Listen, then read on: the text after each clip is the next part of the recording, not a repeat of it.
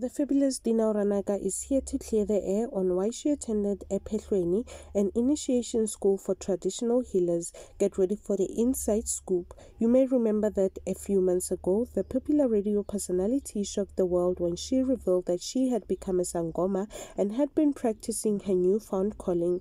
Well, she's now taken to Instagram to open up about her journey and set the record straight.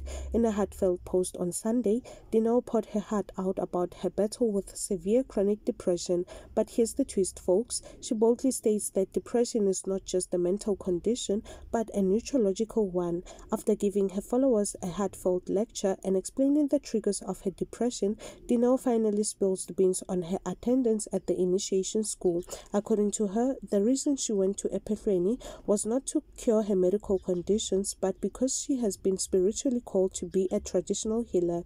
Dineo Ranaka clarifies, "Please understand, I did not go to Ephehlweni to cure my medical conditions. I went because I am spiritually called and needed to learn how to have the discernment to channel my gift."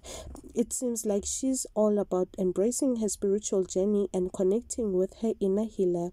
In a powerful message, she acknowledges that many others are also called to this path.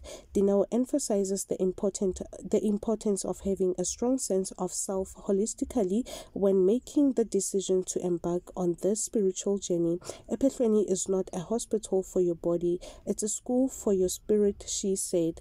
To top it all off, Dineo Ranaka expresses her gratitude to those who have reached out to check up on her, showing that she appreciates the love and support from her fans. And guess what? She drops a little teaser for her followers, urging them to anticipate her next move. Oh, we can't wait to see what she has in store for us.